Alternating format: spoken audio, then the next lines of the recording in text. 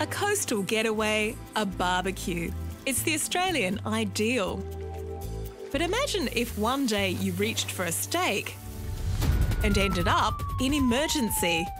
My blood pressure had dropped, my tongue was swollen. With life-threatening anaphylaxis.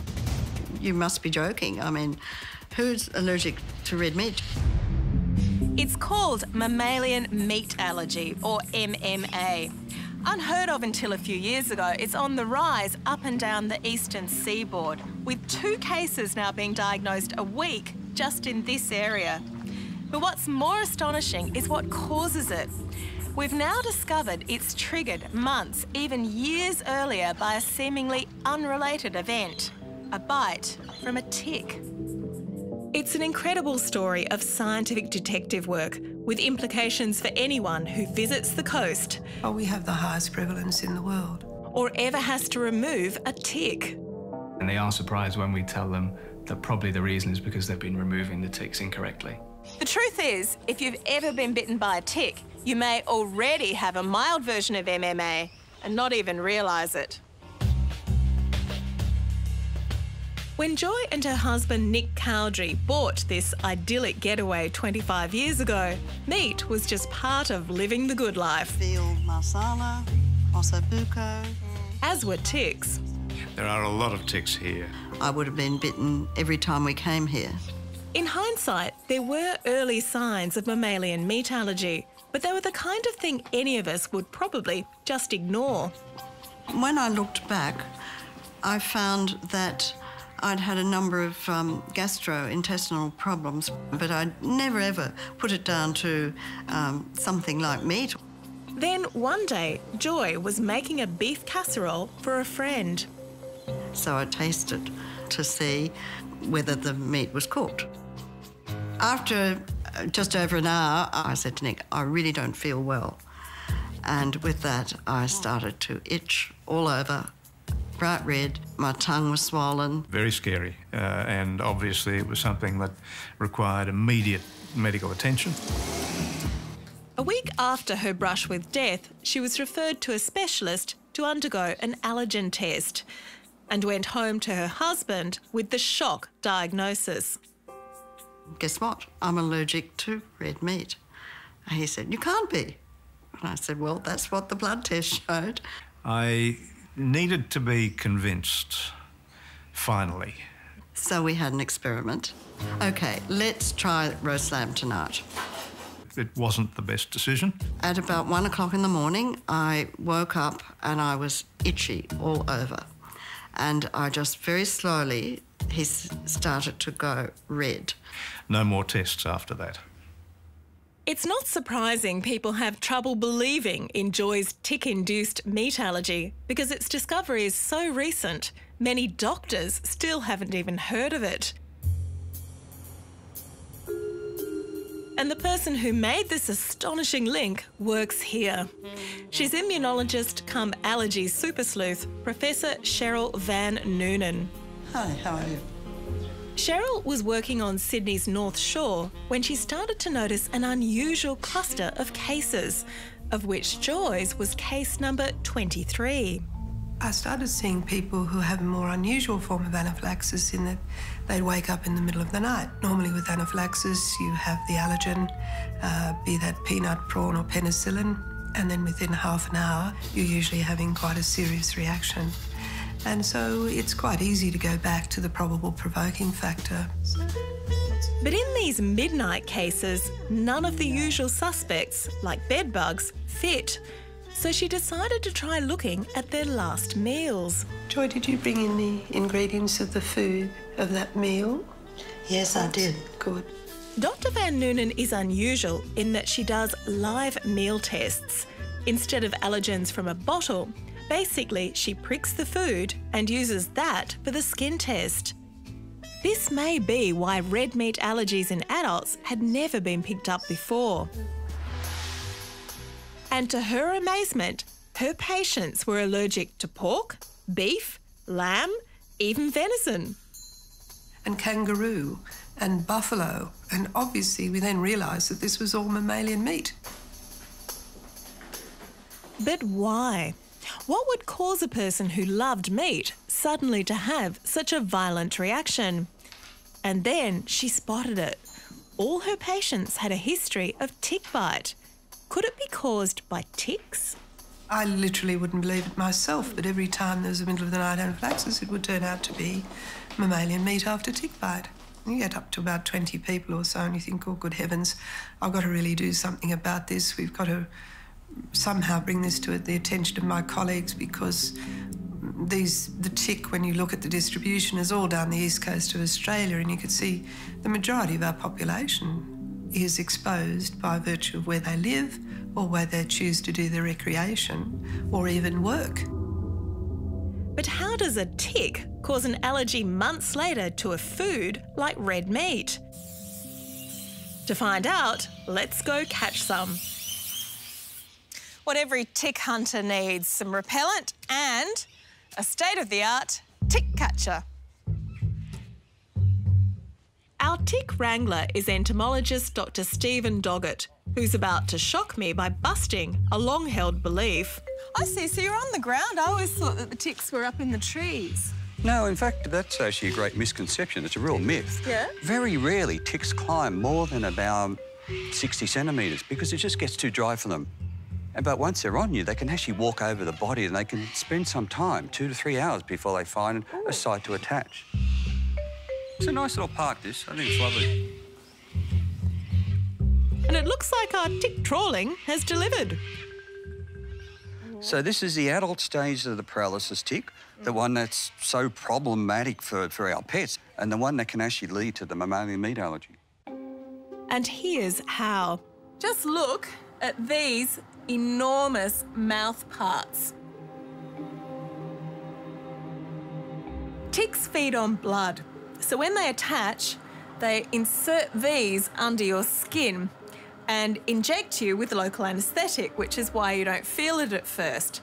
The trouble is, at that point, they're also injecting you with part of the blood of whatever animal they fed on before. And that blood, if it came from any mammal other than humans, contains a small sugar called alpha-gal. Other mammals have it, we don't. Alpha-gal is 2 galactose, or 2 sugar molecules, stuck together, and it forms part of every mammal except humans, great apes and old world monkeys. What's extra strange about alpha-gal is that it's a carbohydrate. Normally, things that cause serious allergies are all proteins. But being processed by the tick makes this harmless sugar seem like something else.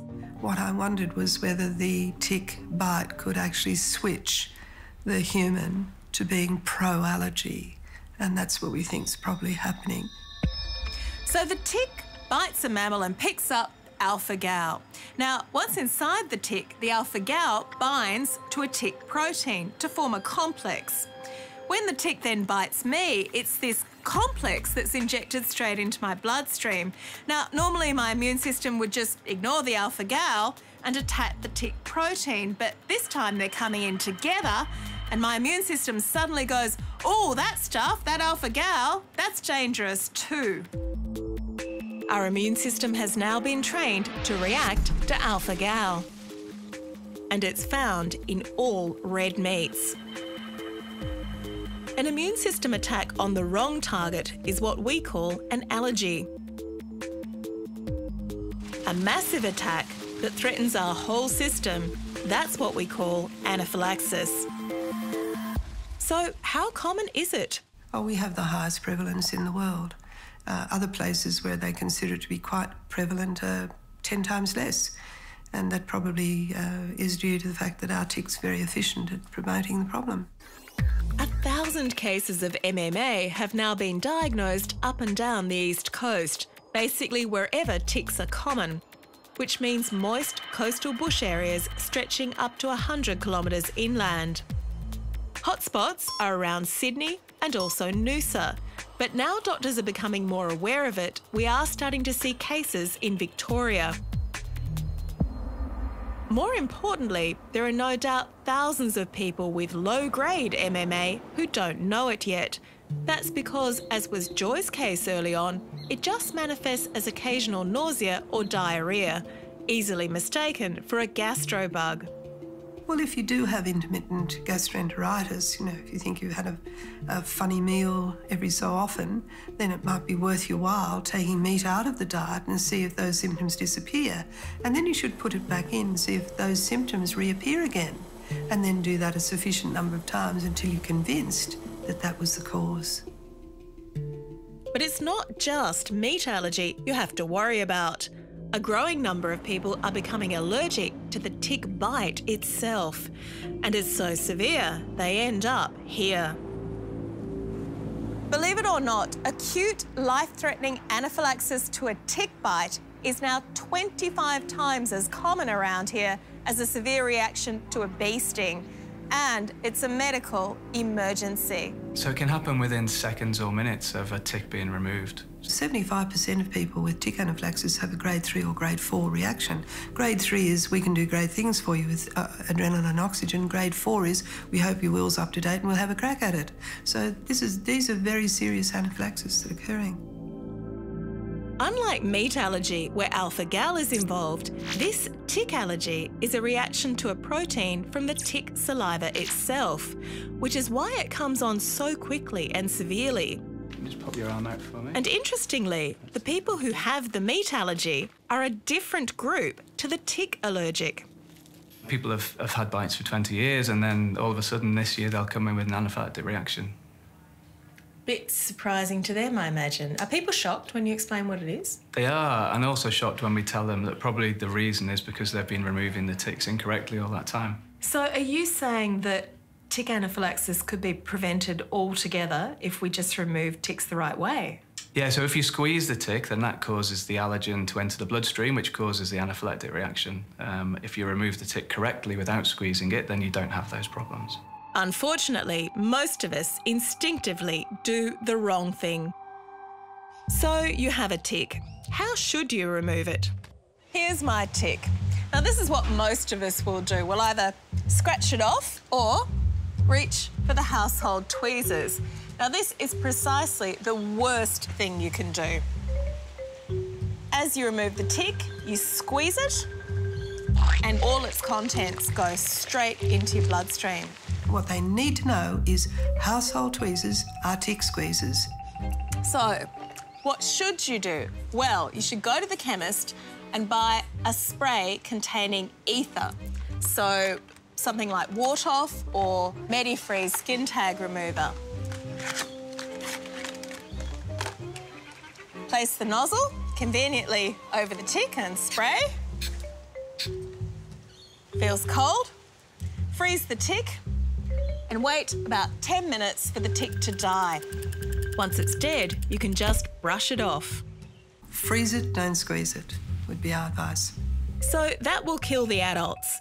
But what about the tiny ticks, the little larvae or nymphs? Now these are my little larval ticks, and for these I'm going to use a cream containing permethrin. Now this is basically the same kind of cream as you get for scabies. Just rub that in. Ticks will all die, and soon you'll be able to just rub them off. We dab them, don't grab them. Meanwhile, back at the lab, bloody hell, I've got a tick! This is not deliberate and it's really itching. Okay, let's get the Wart-Off out, please.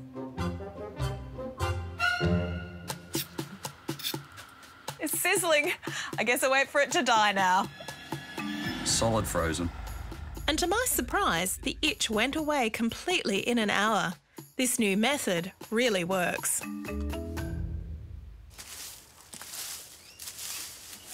As for Joy, she's not taking any chances these days. This is my tick protection gear. I spray my body with Rid to begin with. Then I spray my clothes with Pomoxin. And then I'm ready to garden. And while Joy may no longer be able to eat red meat, she can at least still drink red wine. Not all is lost. No. So cheers to this beautiful place. Cheers. Thank you. And for the latest advice on tick bite first aid, visit the Catalyst website.